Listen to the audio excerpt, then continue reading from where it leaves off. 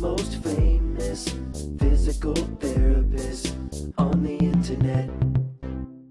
So welcome to this hypermobility class. Today we're going to be looking at the concept of less is more. And by that I mean maybe less range of movement so that we start to build joint control, but also less muscular effort. So when we have hypermobility, we tend to brace or guard and carry a lot of tension in our bodies as a form of stability. And what we're going to try and look at in this introductory class is how to move when we can soften a little bit and let go of some of that unnecessary tension. So it doesn't mean we'll be working any less, we'll just be working in a more efficient way and ways that actually use less energy, so it's less tiring, which is great. Okay, so you'll need a mat. Come and lie down. If you need a head cushion, please grab one. You don't need any special equipment for this class. So just get yourself comfortable on the floor or on your bed if you're doing this on your bed. And take a moment to just settle into the floor. You can close your eyes if you feel happy to do so. And I just want you to allow your body to kind of meet the mat and feel your bones just sort of dropping towards the floor, starting to get a sense of the support from beneath you. And the more you sort of lie here and feel that settling, see if you can notice that any muscular tension you might have been carrying can also start to drop away. So maybe you can become aware of tension that you might have around your shoulders, maybe your jaw, your abdominal muscles, even your pelvis, your hips. And see if we can invite those areas to just let go, to soften a little. And the more you tune into that letting go, you might notice that your body starts to feel a little heavier onto the mat. When you start to feel heavier, it's a good indication that we're letting go of that tension. You might also notice that your breath becomes a little slower, a little less hurried. So very gently just roll your head from side to side. Remember, the theme for today is less is more.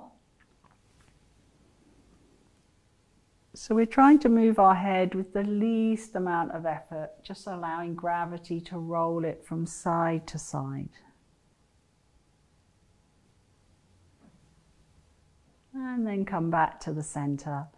Now we're just going to bend our arms so that our forearms are vertical, the elbows are on the floor, and that kind of opens the chest a little bit so it can help with our breathing as well.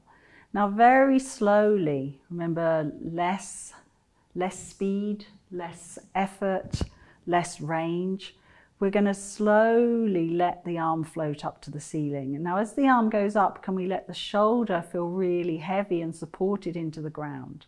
Just make sure it hasn't crept up to your ear. It's still dropping directly below the arm.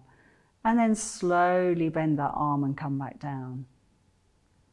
And then we're going to go to the other side. Can I feel the weightiness into the back of my arm as I float the arm up? See if you can soften the skin of your arm. So again, we're not carrying additional tension around the surfaces of the skin. And then coming back down. And then we're going to do both together. So very soft, very slowly coming up. Soft elbows, soft skin. Feeling the weight through the back of the body, and then lowering those arms all the way back down. And then just lowering the forearms back to the ground. Gently roll the head from side to side. Coming back to the center. Just give yourself a little body scan. Check that we're not harboring any tension, nothing's crept back in. Can we let that go? Now we're going to take one arm, we're going to keep it straight. Think about lifting the arm from the back of your body. So think of getting heavier through the shoulder as the arm comes up. And remember, less range, so we're only going to go to about in line with our ears, even if you can go to the floor. And then we're going to bring the arm back nice and slow, keeping the elbow soft. And we'll do the other one. We're going up, soft elbow, coming overhead, and then coming back all the way.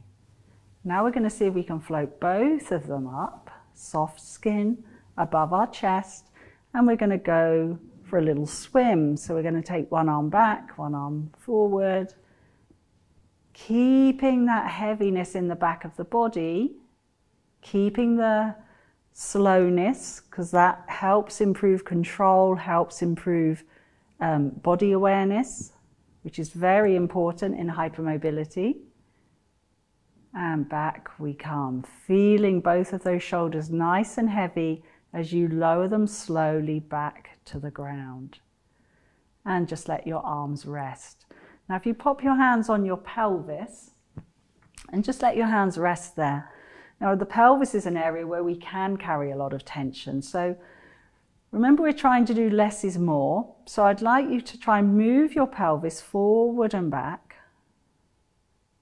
but without engaging and overusing the muscles to do this. So can you gently rock the pelvis forward and rock it back?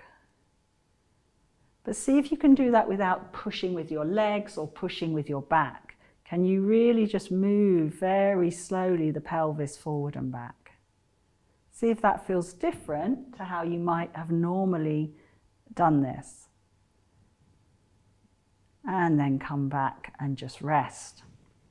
Now from there, we're going to keep the pelvis heavy.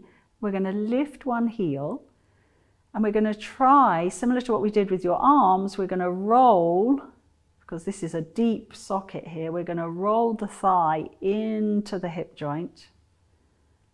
Make sure we're not gripping through the front of the leg, and then we're going to roll it back down. So we're going to lift the heel, pelvis is heavy, we're going to roll in. So again, less effort, less speed,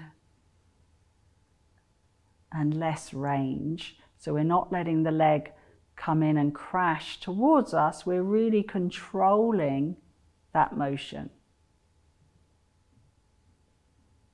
You probably notice I don't do many reps either, so it's also less repetition. So when you're starting out, if you have hypermobility, I found it really, really important that we start with a low number of reps so that we build up our safety and our tissue tolerance.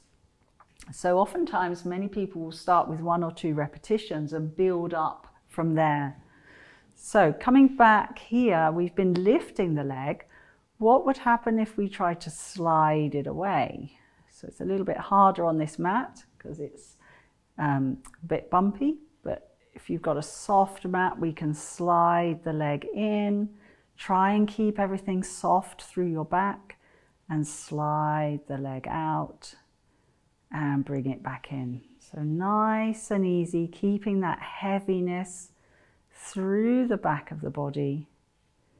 Ideally, the foot stays in touch with the floor the whole time. And one more. Keeping the ribs soft. And back we come. Very good. Now just bring your feet and knees a little closer together and just take your arms out. You can turn your palms up and just gently rock. The legs can kind of slide against each other, but just gently rock from side to side. Again, not going to the floor with your legs, even if you can, just gently massaging through the back of the pelvis and having some control about how far the legs are going. Very good. And then come back, just walk your feet back to hip distance and bring your hands back in by your sides and maybe just roll your head a little again from side to side. So we're going to do one final exercise, which is called a dead bug. So we're kind of putting together all of those exercises, or certainly some of those exercises. So again, settling the body. And then what we're going to be doing is lifting the opposite arm and leg. So we're going to lift the heel, and then we're going to try and lift the arm and leg at the same time. Remember, soft skin, heavy, and then lower them down nice and slow together. And we'll do the same. Lift the heel and then lift the arm. Can we maintain balance and heaviness through the back of the body as we do this? This is a very nice stability exercise. But again, we want to keep everything working at its optimum level and not overworking. Let's just do one more set coming up. Can we keep those elbows soft? Can we keep the shoulder heavy? And last one. Up, shoulder heavy, and down. And then you're just going to lift up one leg, and we're just going to give it a little hug into our chest just to release the back. If you'd like, you can do some very slow ankle circles here, just to mobilize the lower leg.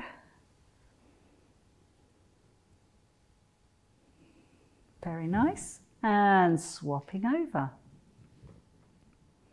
So again, just a nice deep breath, gently mobilizing, feeling the pelvis heavy,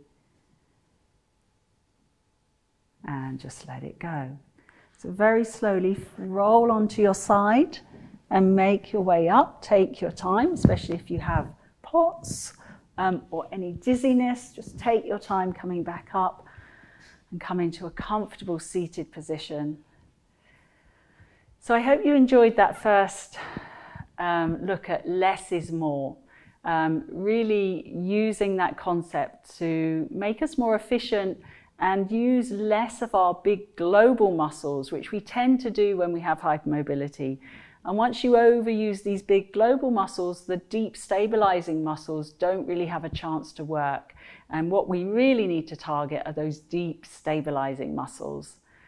So I hope you enjoyed that, and I look forward to seeing you again soon.